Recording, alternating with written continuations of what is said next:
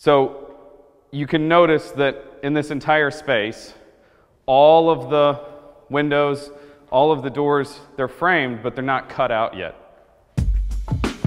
Hi guys, I'm Jake Bruton. I'm with Aero Building in Columbia, Missouri, and today on the Build Show, we're at what we're calling our hybrid house. And one of the things that we're going to talk about today, or the thing we're going to talk about today, is our air barrier as it comes to our walls. So we've cut a little bit away here. You can see that we're using Huber's Zip R. It's actually kind of nice that they've started printing on the back now so that we can point at it and get what they're selling. So this product is 7/16 zip on the face with 1 inch of polyiso foam in the back. So it's labeled as an R6 product.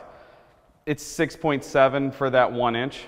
And so we're getting a little continuous insulation, but the best part is that we're getting air barrier and water barrier on the outside once it's taped.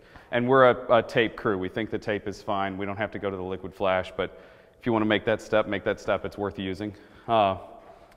So you can notice that in this entire space, all of the windows, all of the doors, they're framed, but they're not cut out yet.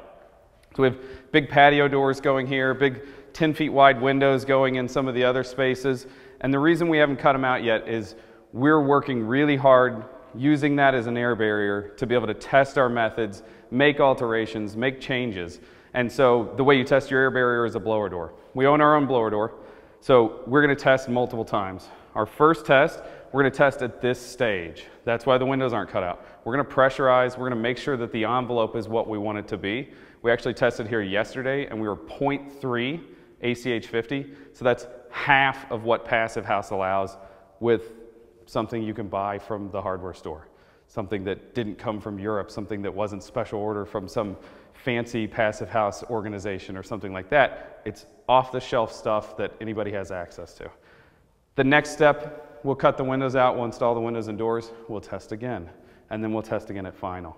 So the national code is 3 ACH 50. That's no more than 3 times an hour do you have to exchange, or that you can exchange all of the air outside with all new air.